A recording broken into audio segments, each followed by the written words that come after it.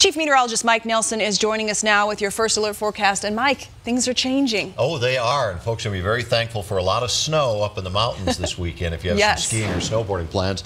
Down here, we're not going to see that much moisture, but a lot of wind coming our way. It'll be very windy by morning, about 35 degrees.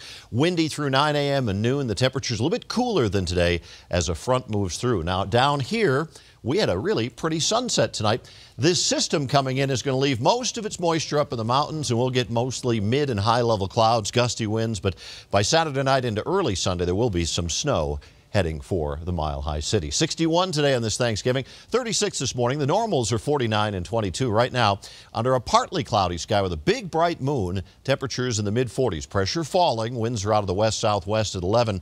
Here's the map. There's a cold front coming into Colorado right now. The mild and dry weather moves away. Windy and cold over the northeast on this Thanksgiving Day. And a series of storms will be lining up and heading toward the state over the next few days. When that happens, we tend to get the strong winds on the plains, but the moisture mostly stays in the mountains.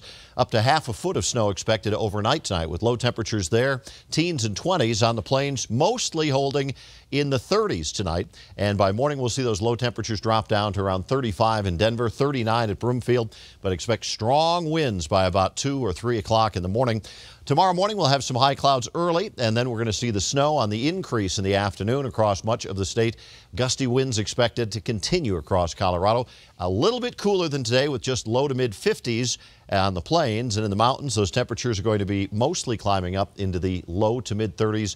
A lot of snow up there, strong winds. Bundle up, but enjoy the powder for tomorrow. Tonight's forecast, becoming windy late, a low temperature of 32, winds shifting to the northwest at 10 to 20 miles per hour.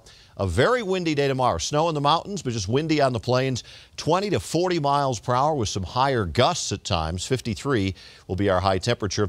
We have the strong winds coming in for tomorrow. Then, looking ahead, we'll start to see snow increasing again Saturday morning as yet the next system begins to come in. And that's going to drop 8 to 16 inches of snow over the central and northern mountains by Saturday night into early Sunday morning. We get some light snow here, but at about midnight until about 6 a.m. on Sunday, maybe an inch or two. And then in time for the Bronco game, clear skies and just kind of cold. Here's your 7-day. Tomorrow it's windy and 53. Snow showers develop later on Saturday into early Sunday. Sunday the sky is clear, but a cool high of 40.